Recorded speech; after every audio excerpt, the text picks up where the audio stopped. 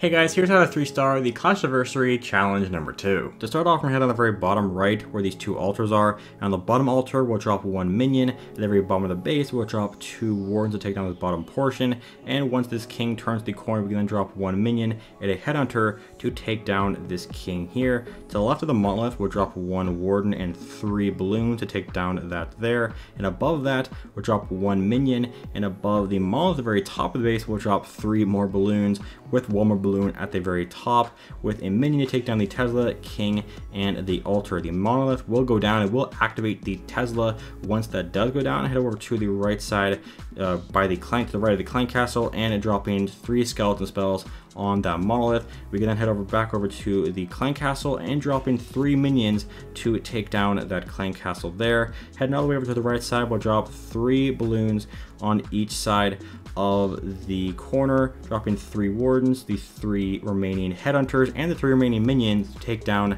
the right side of the base here.